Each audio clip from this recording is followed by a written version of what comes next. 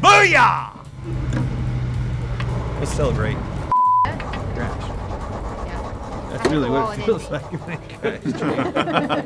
Kansas is all about real estate.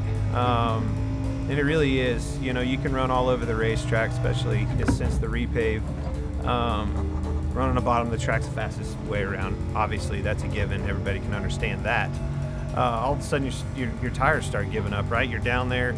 And by the way, this is one of the hardest parts about Kansas Speedway. You're coming out here on a green flag pit stop. So much time to gain or lose, you know, coming off a pit road. I'm in 7th gear. And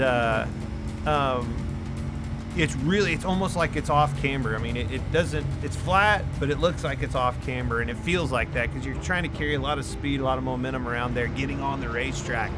And all of a sudden things start slipping, sliding around, getting loose.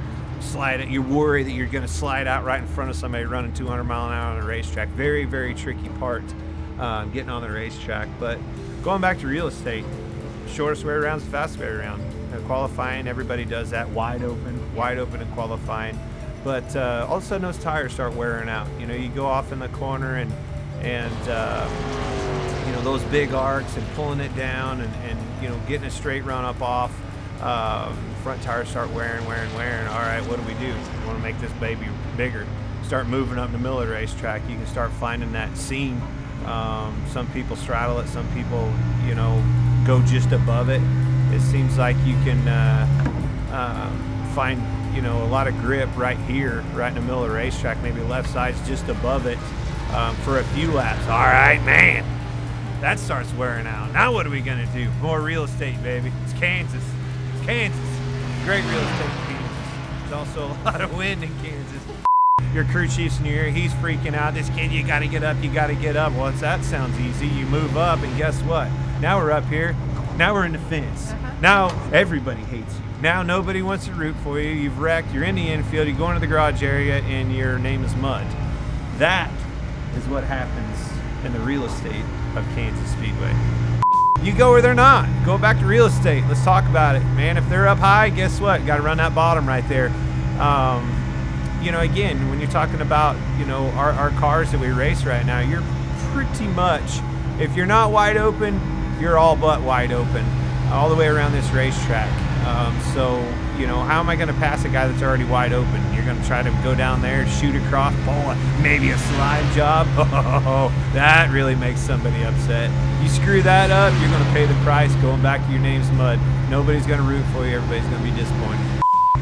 One thing I can say, iRacing is awesome. People wouldn't believe this, but this is exactly the way it races. This racetrack is a beast. In your house, Cash or you at iRacing? Cash. He literally, we duct tape a bucket, galvanized feed bucket to the throttle pedal, and that kid can wheel it around there. It's pretty fun to watch him race iRacing. It's fun to watch anybody. That's one of the, you know, when we go to my garage, I've got video games and pinball machines, basketball games. Everybody flocks to the iRacing. Everybody wants to try it. And I like them to try it because everybody sucks at iRacing. It's extremely hard. Everybody gets out for the first time like, my gosh, hey, that wasn't a bad lap. That's competitive. That is competitive. Let's see if we can beat it. This would be a qualifying lap right here.